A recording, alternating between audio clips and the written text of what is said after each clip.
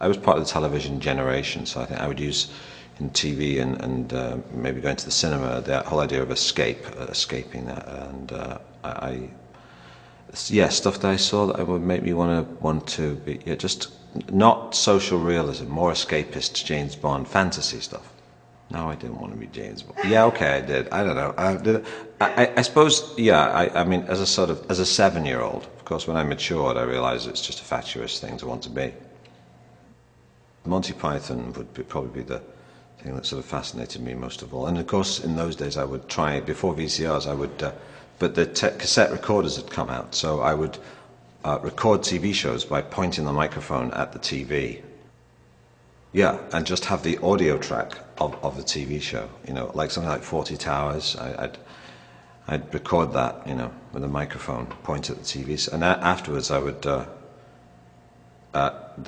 I could play it back to friends. I'd come around and say, hey, let's listen to an episode of 40 Towers, you know, on a cassette, and then when it was a visual, I would describe the visual to them.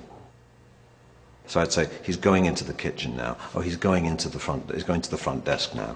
I wasn't the class clown, though. I wasn't like, hey, look at me, everyone. I wasn't that guy. I was more like, I had a small coterie of friends. We had a slightly elitist sense of humor. I think that we kind of liked the fact that it wasn't for everyone.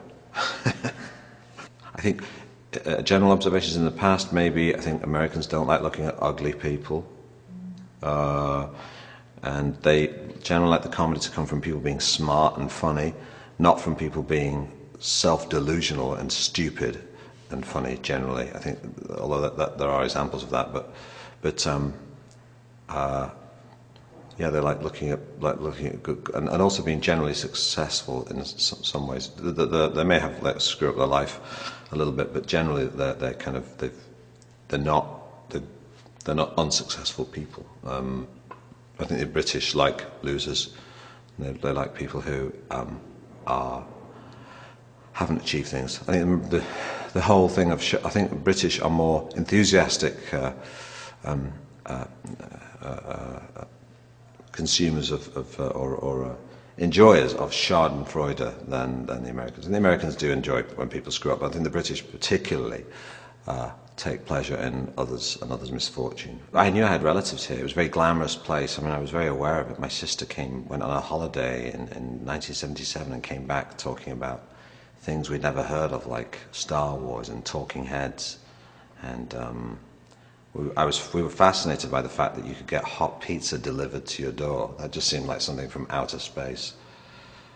And New York looks like it should be in a movie, but Los Angeles just seemed very slightly. You know, you can come to New York and not know anybody and just see the city and absorb it. Being a woman, well, really, I don't treat it that much differently from playing a man. I just play someone who happens to have a vagina instead of a penis. I don't really like drag acts and stuff like that. I find it quite tedious and boring, to be honest. But someone had the idea that maybe I should do a female character, and I knew enough kind of scary working class women growing up in Manchester to think I think I've got someone that at least some people would recognise, kind of predatory, sort of very assertive, sort of pants-wearing females that I sort of was aware of as a kid. Well, you know, in a comedy, it's not hard playing Jesus. It's just a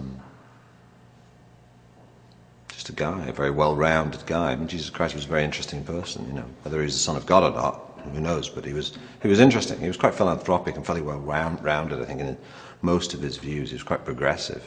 But I think he's been corrupted by by people's interpretations of him. Is it the scariest thing? Stand-up? Yeah. Yes, it is. It's the strangest thing because it's both incredibly exciting and petrifying. You go on and then you say the funny lines that you've written, and they start laughing, and suddenly it goes from utter terror to utter ecstasy in a sort of a heartbeat. So it's very sort of enjoyable it's like you can understand why people become megalomaniacs because just for the kind of feedback they get from the big speeches. You know, I can understand that why someone might want to become a dictator just to get that kind of vibe from the crowd.